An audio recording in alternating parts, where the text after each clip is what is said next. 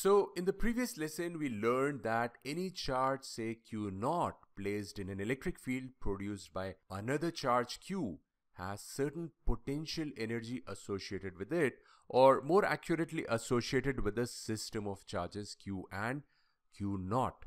In this lesson, we learned three things: what really is electric potential, how can we measure electric potential, and finally solve a problem or numerical to strengthen our understanding of the lesson.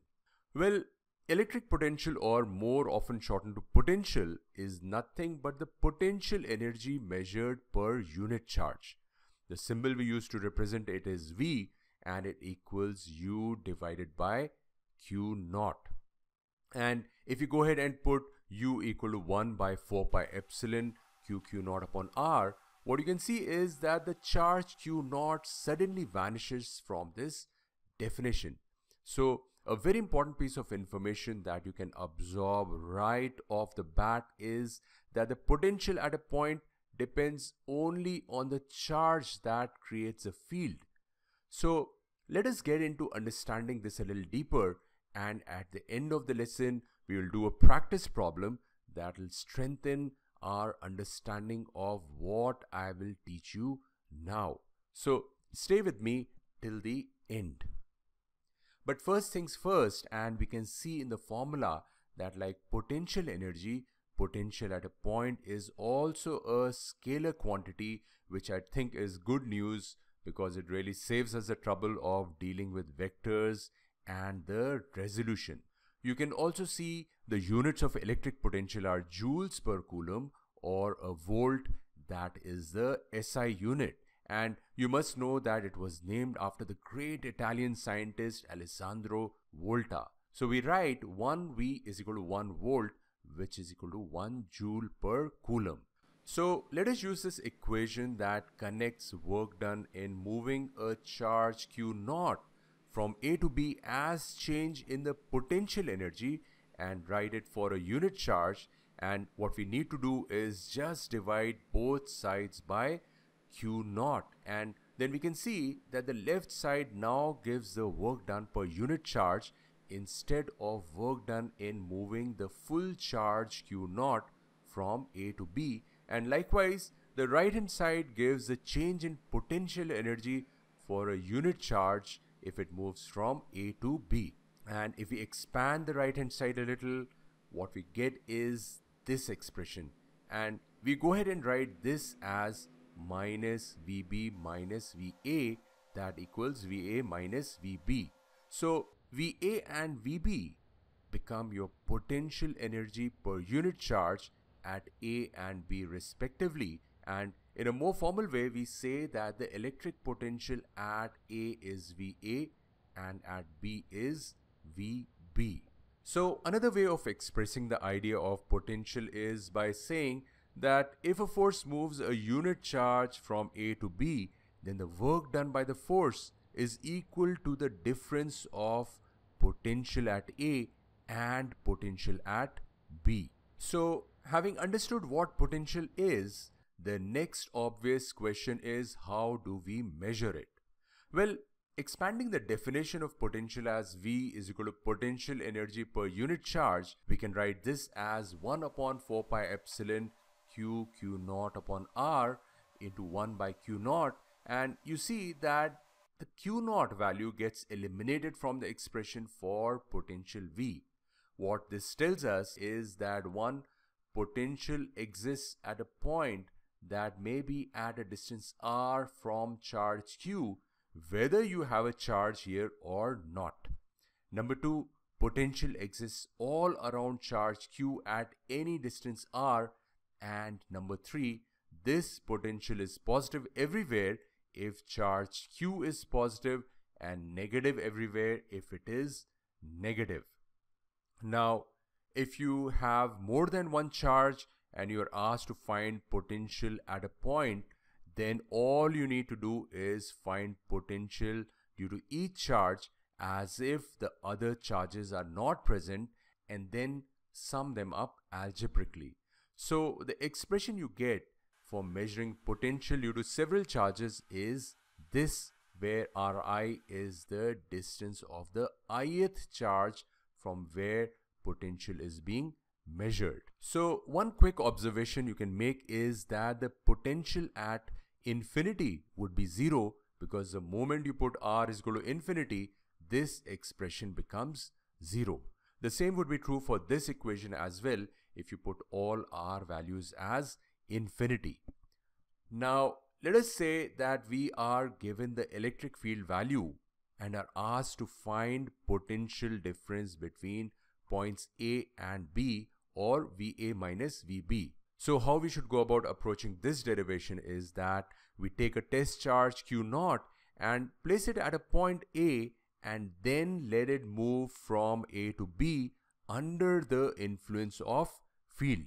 Then we can say that the work done when it moves from A to B is WAB is equal to integral of F dot dl integrated between A and B.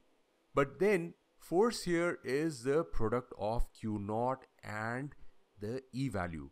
So let us substitute EQ0 for F, and then if we divide both sides by Q0 and compare with the equation derived earlier, we can say that VA minus VB is equal to integral of E dot dl integrated between A and B, which can further be written as this. So this is a standard formula we use for finding potential difference between 2 points when the E value is available to us. Well, I think just knowing the derivation and memorizing the formula is not good enough, and we should try to interpret this equation and make a little more sense out of it. So let us say that this integration turns out to be a positive value. Then we can say that the electric field has done positive work on the test charge as it moves from A to B. And we know when positive work is done, the velocity of the charge goes up and therefore its kinetic energy as well. And when the kinetic energy increases, we also know that the potential energy must decrease. Hence, the potential energy per unit charge should also decrease. So we can say that VA is more than VB, or VA minus VB is positive, or there exists a positive potential difference between the 2 points A and B. Let us understand this better by taking a positive charge station here that creates a field E like this. Then we can say that the potential at any point is V equal to 1 by 4 pi epsilon times Q by R, and we can clearly see that this expression will be positive for all R values, and if you move away from the charge, this V value reduces because you see this guy R is increasing, thereby reducing the V value. So as you move in the direction of electric field E, the value V keeps reducing, and very obviously if you're moving in the direction opposite E, the V value keeps increasing because R keeps reducing, making this expression larger. Well, let us see what happens if we have a negative charge here instead of positive. The direction of E will now be this, and the V value would become negative at any distance R, because now we have a minus Q here. So if you now moved away from the charge, the V value will become larger because it becomes less negative, and as you move in the direction of the field towards the charge, the V value becomes smaller because it becomes more negative. So you see, irrespective of the charge being negative or positive, what you should remember is that if you move in the direction of the field, the potential or V value will always reduce, and if you move opposite the direction of E, the potential will always increase. So my suggestion is that as we move ahead, you must think through all this at each step and imagine visually as to what is happening under various situations, and you'll see it'll bring a lot of clarity as you progress through this topic. And now I would like to pose a question to you, and that is, what external force would be required to move a unit test charge from point B to A? Well, if you think logically, you can see that this charge is getting pushed by charge Q, and if you put enough external force to counter the force due to electric field of this charge, you should be able to move the unit charge from B to A, and this external force should be equal in magnitude to E but opposite in sign, that is minus E. We can then say that the work done to move unit charge from B to A is integral of minus E dot dl integrated between B and A. But then you can write this expression like this also. All we have done is reverse the limit and taken minus of this expression. So mathematically both are the same. But then you can see that this is nothing but the difference in potential VA minus VB that we derived earlier. So an alternate way of expressing difference in potential between A and B is to say that it is the work done by an external force in moving the charge from B to A against the force of electric field E. And now finally we come to the idea of electron volts as a unit of energy, which actually is quite simple. So the concept is that the value of charge on an electron can be used to define a unit of energy. So if we use the equation UA minus UB is equal to Q times VA minus VB, or we simply write this as VAB, then if we take the value of charge Q equal to that of an electron, that is 1.602 into 10 to the power minus 19 coulomb, and we take the potential difference as 1 volt between A and B, then the change in potential energy of this electron as we move it from A to B would equal 1.602 into 10 to the power minus 19 joules, and we define this value as equal to 1 electron volt, or in short 1 eV.